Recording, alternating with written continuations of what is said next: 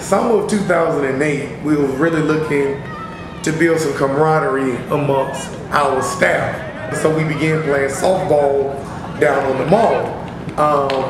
The fees for that to join the softball league were $865, and we just don't have that kind of cash on a consistent basis. So after the conclusion of our season that year, we wanted to keep the camaraderie of the softball team, but we wanted to do it in a more inexpensive way, and also in a way that could branch out and not only get us to know each other as a nonprofit, but to get other nonprofits to know each other as well. And that pretty much birthed the community outreach organization league known as Cool Kickball.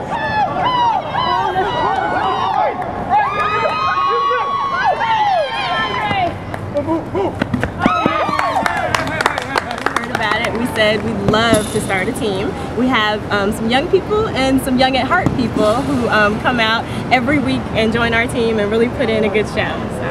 Just here to join, have fun with the office colleagues and some few friends, and have this is our first season and have a good time.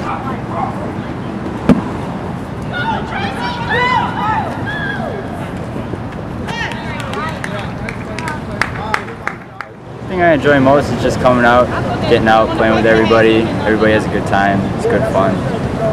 Competing. A lot of communication. Just trying to have fun with it, whether you win or lose. Even when we lost, we still had a good time about it. First of all, I think the people who play here are just extremely special people. Everybody's really kind-hearted.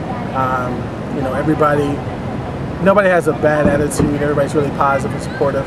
No matter whether you're competing or winning or losing versus another team, everybody's just super kind and nice. And it's unique meeting all the different people who work at all the other nonprofit organizations and learning more about what they do. So that's pretty awesome as well.